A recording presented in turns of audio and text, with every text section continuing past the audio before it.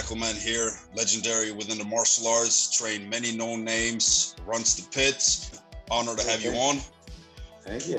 Great to be here. You often emphasize, don't let anyone take your lunch money on your videos, on instruction videos, on Instagram and on YouTube. So how important would you say is it to be able to handle bullies as a teenager and in life in general? Yeah, that's a good one. And the lunch money, first of all, the lunch money is taking the lunch money is real. It's a real thing. People will take your lunch money, especially back home. That's why I came up with it.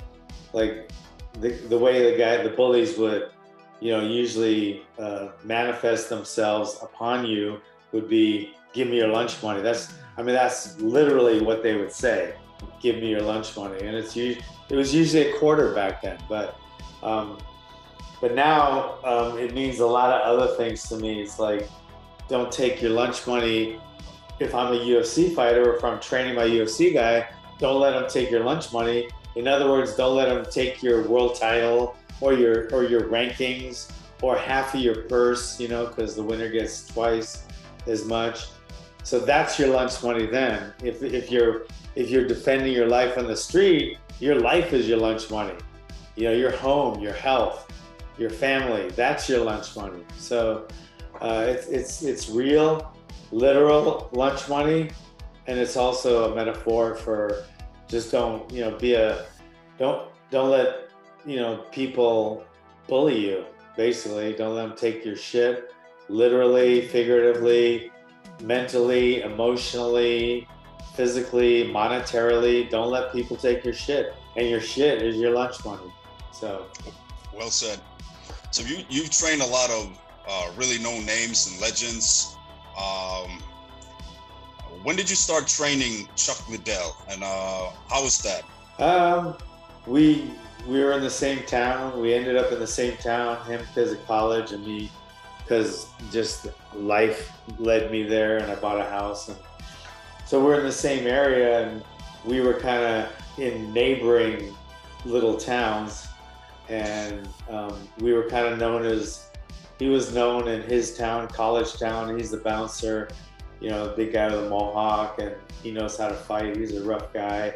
I opened a little backyard gym in my little hometown, and people started coming to the pit, and starts getting a reputation, so I get the reputation of being the tough guy in this town, and they're like 15, 20 minutes apart, the two towns, and somebody set up a little sparring match between the two of us because they wanted to see us two, who was tougher, and we did, and I started training him the next day. He came to my gym the next day, and that was 94, I think, or so, 1994. But we've been training together. I became his trainer then, and all the way till the end of his career. So I read that after meeting with Tony Robbins, he changed your life. Can you tell me a little bit more about that and how that was? We were talking on the phone here and there. I went to a few of his shows. He even would get us in and do VIP, and we did some work together with a couple fighters throughout the years. Like, he was hired to help them certain ways, like mentally and stuff, and he thought that my expertise and the techniques and the martial aspect of what they did, if he knew more about it, I would give him what's going on with the martial art aspect of their training if they needed help. I don't know, we became did some work together, but I really needed him. I was having a really hard time at one point. I've never been like a depressed guy or had any, but there was one short part of my life where just things weren't going good. I just felt depressed for the first time, and he called me out on it and got like brutal. I mean, he does not buy, he doesn't buy that shit. He thought, he thought I was just being, basically in his words, a fucking little bitch. And so we talked, and I even went to his house and had hour and a half long conversation with just him, which is it's like, and I don't use this word very often, surreal. Like, you're talking to Tony Robbins, he's this close to you, and he's just talking about you, nothing else. He's not doing a video of his, of his show. He's not scripted. He's just talking to me, asking me about my life, and then giving me advice. And it was like, I was just sitting there for like an hour and a half, just like, holy shit. And I drove away, and nothing was ever the same in my life. I looked at everything differently. Mainly my gym and my profession and my love and my passion, and it changed my life. And I love Tony Robbins. And he's one of my favorite humans. But yeah, so that's my thing with him. Another guy who is interesting nowadays, in which the Meta platform just banned, is Andrew Tate, and he spoke of depression, but he also spoke about different other things going on in society. Yeah. What do you think about the state of freedom of speech today? And do you think it was right to ban Andrew Tate? You can't yell fire in a theater, right? I mean, there's a reason you can't. There's a reason you can't yell fire in the guy could say, "Hey, what about my freedom of speech?" And unfortunately or fortunately, some people can't say certain things. Like you can't go up to a guy or a chick and say, I'm gonna beat the shit out of you right now. That's assault. You can't say, well, freedom of speech. So I love freedom of speech, but I think our government should be held to different standards when it comes to the Constitution, which I serve this country too, and I believe in that, and I fought for that, and I would do it again. So. Got really rich and got a lot of leverage, a lot of followers, and as soon as you start talking about masculinity and the COVID stuff and the Biden and the politics and the whole globalization.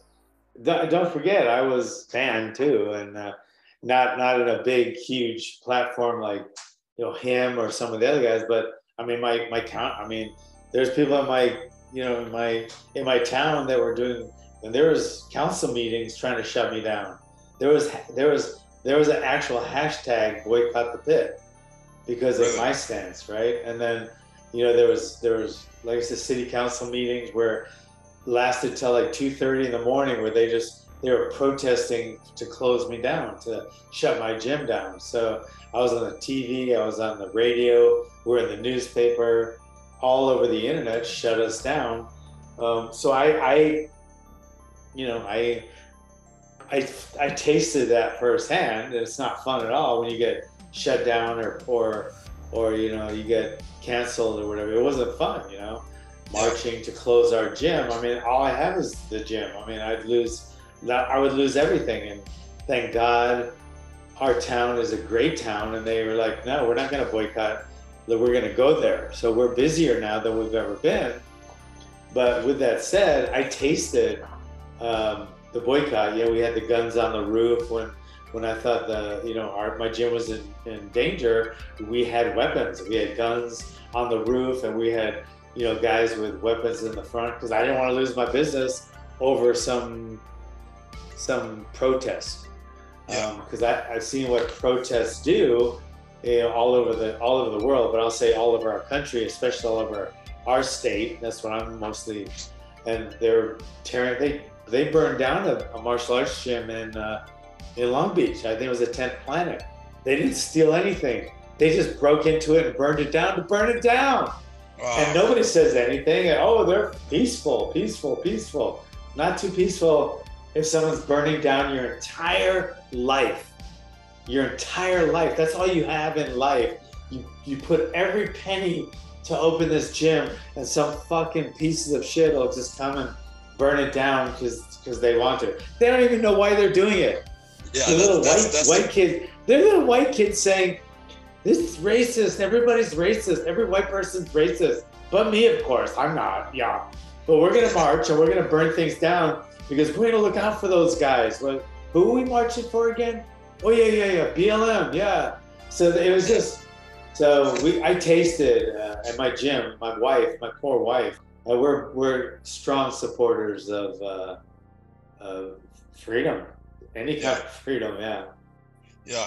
I remember the peaceful protests on CNN when you had like mostly peaceful protests with like neighborhoods in the background on fire and everyone running around screaming. It's just crazy how it's always peaceful until it's in your yard, right? Then all of a sudden, yeah. And I heard Jordan Peterson speak here. He said a good thing about freedom of speech, and he said, stand for what you believe in and don't let the moralizers moralize, which seems to be a big thing nowadays. You watch any Cobra Kai? Yeah. What do you think of that? I love it. And okay, they went into Johnny, I think it was Johnny, and they went into his office. Somebody went to his office. He was reading Black Belt magazine, and I was on the cover. That's right. You were on the Black Belt magazine cover. So if I was a big shot like Chuck, that's no big deal. But since I'm not a big shot, just a little thing like that is like, I was in the show. I'm going to tell everyone now I was in that show, even though I wasn't. But I don't care, because I was like, yeah, you kind of were. I don't care if I'm not. I'm that guy. At my age now, I'm going to be that guy. I'm going to be the big leaguer. Like, I'm a big shot guy. I'm going to pretend wherever I go, I'm like, what? You don't know who I am? I'm going to be that guy. Awesome. All right. Favorite martial arts movies? Karate Kid, without a doubt. Karate Kid. All right. Oh, and Bruce Lee. Bruce Lee. I wasn't even thinking of Bruce Lee. Yeah. Yeah. Anything Bruce Lee, mainly Enter the Dragon, Return of the Dragon. Fist of Fury was okay, but probably Enter the Dragon and Return of the Dragon. How was it to be on the Joe Rogan podcast? I love Joe Rogan. And when he said it was going to be like 3 hours long, I was like, oh shit, I don't even know what to think. And then I got on and started talking to him, and it seemed like 10 seconds later, he goes, there we go, 3 hours. It was like, boom. Such a genius. I think he's a genius. I think he's a great representative of martial arts, period, especially MMA and the UFC. So I love Joe Rogan. I think and I love being on a show.